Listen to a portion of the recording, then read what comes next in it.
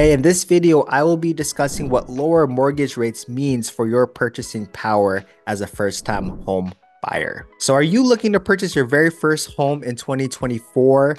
Last year was a tough time for first-time home buyers and all buyers for that matter.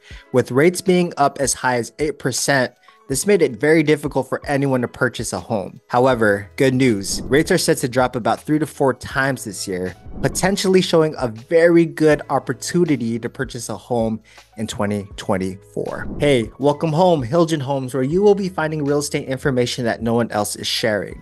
Now, if you are looking to move to one of the many cities in Southern California and you have any questions, feel free to book a complimentary 30-minute call with me using the Calendly link down below. All right, so point one, if you want to buy a home, it's important to know how mortgage rates impact what you can afford and how much you'll pay each month. Fortunately, rates for 30-year fixed mortgage have come down significantly since the end of October and are currently under 7%. Take a look at this map given from Freddie Mac. All right, point number two, this recent trend is great for buyers. As a recent article from Bankrate says, the rate cool-off somewhat eases the housing affordability squeeze. And according to Edward Seiler, AVP of Housing Economics and Executive Director of the Research Institute for Housing America at the Mortgage Bankers Association, MBA expects that affordability conditions will continue to improve as mortgage rate decline. Hey, by the way, if you are getting value and enjoying this video, please do me a favor by liking, subscribing, and commenting. It really helps the channel up quite a bit. And point number three, how mortgage rates affect your search for a home.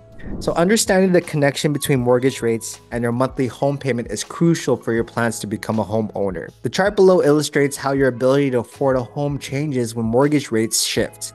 Imagine your budget allows for a monthly payment between $2,400 and $2,500. The green part in the chart shows payments in that range or lower. Now, as you can see, even small changes in rates can affect your budget and the loan amount that you can afford. With that said, you should get help from reliable experts to understand your budget and plan ahead. When you are looking to buy a home, it's important to get guidance from a local real estate agent and a trusted lender. They can help you explore different mortgage options, understand what makes mortgage rates go up or down, and how those charges impact you and your wallet. By looking at the numbers and the latest data together, then adjusting your strategy based on today's rates, you'll be better prepared and ready to buy a home in 2024. Bottom line, if you are looking to buy a home in 2024, you should know that the recent downward trend in mortgage rates is good news for your next move. But let's connect, let's plan your next steps. If you have any questions, book a free call with me using the link down below. Have a good day.